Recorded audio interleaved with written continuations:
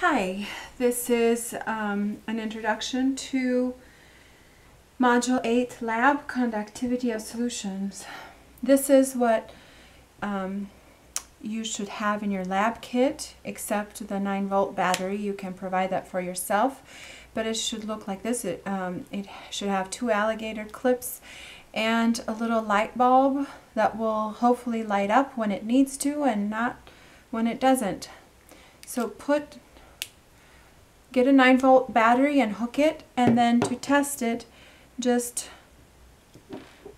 touch the leads together and you can see that the light bulb lights up. And the whole point of this experiment is that we're trying to figure out what are good conductors, and so strong conductors and weak conductors and non-conductors.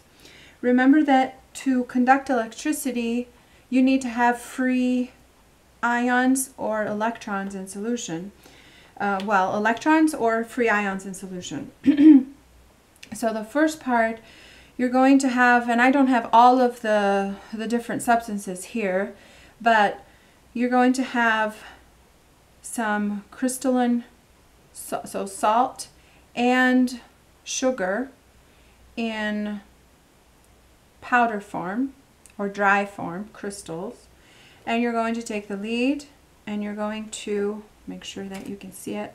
You're going to connect the circuit, and you can see that there's the light bulb doesn't light up. And the reason it doesn't, you're going to have to talk about why that is. And it doesn't do that for the salt, and it doesn't do it for the sugar either. And then over here we have the liquid form. So we've taken salt and sugar and we've used distilled water to dissolve it, and you repeat this with different solutions. So as you can see, this is my salt solution and the light bulbs lights up pretty well. Okay, make sure that you wipe between each compound, that you wipe them well, clean them well, because you don't want any contamination from one to the other. And obviously I haven't done the very best job at it, but make sure that you really clean the leads out.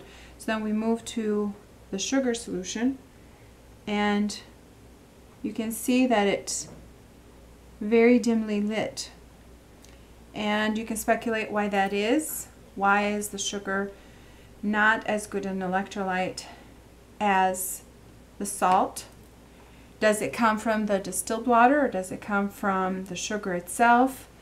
You're going to have to use tap water versus distilled water, and vinegar. I have vinegar here. You're going to have to use